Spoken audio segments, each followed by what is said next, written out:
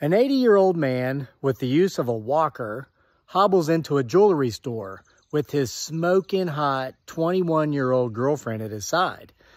"Can I help you?" the jeweler asks. "What's that?" the old man says. He's got hearing aids in both ears. The jeweler says, "Can I help you?" He says, "Yeah, I'm here to get a special ring for my special girl." The jeweler looks over at the young lady with this old man, and he's like trying hard not to stare. She's that gorgeous, sexy. She's got it all. The jeweler pulls out a ring, says, "This one's $500. Will this do?" The old man says, "No, it's got to be super expensive." So then the jeweler comes out with a $20,000 ring. The old man says, "I'll take it." He starts writing a check. He goes, "Here, I know you're going to want to make sure that clears, so call the bank on Monday morning, and I'll come in and get the ring on Monday afternoon." Well, Monday morning comes around, and the jeweler calls the old man. He's livid. He says, "There's no money in that account at all."